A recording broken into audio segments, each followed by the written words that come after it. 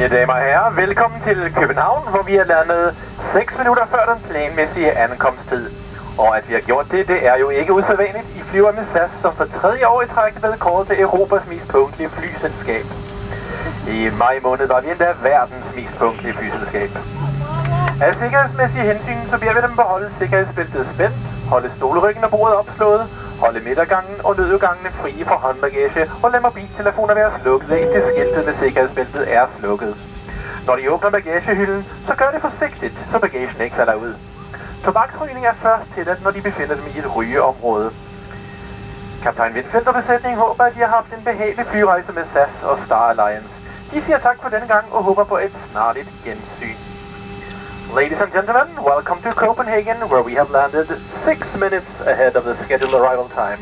And that is nothing unusual. You are flying with SAS, who for the 3rd year in a row has been Europe's most punctual airline.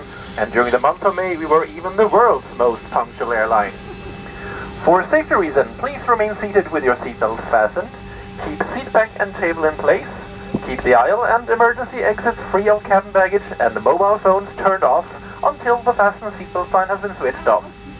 We ask you to open overhead compartments carefully to prevent baggage from falling out. Smoking is only allowed in designated areas. Captain Windfeldt with crew hope you had a pleasant flight with SAS and Star Alliance. Thank you and we hope to see you again soon. Meine Damen und Herren, herzlich willkommen in Kopenhagen.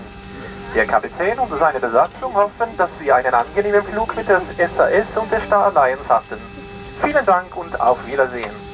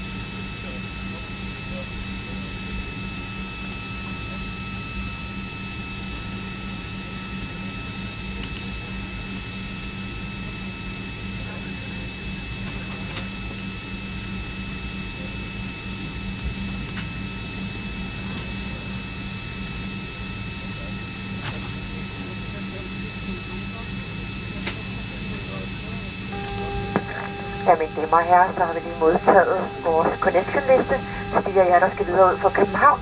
Passagerer videre til Turku skal gå til gate nummer B19, and that was passengers continuing to Turku should go to gate B19. Passagerer videre til Göteborg, det er fra gate C2, and that was passengers continuing to Gothenburg, that's from gate C2. Og passagerer videre til Stavanger, det er fra A25, and the last information we have for you, passengers continuing to Stavanger, that's from gate number A25, and we'll be arriving at gate B4. Tak.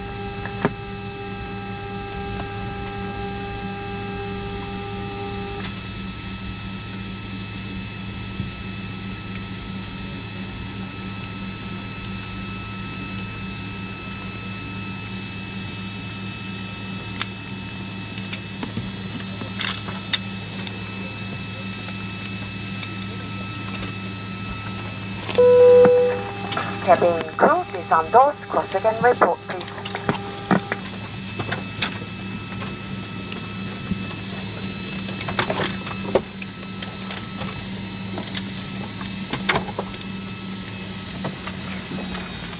Beep.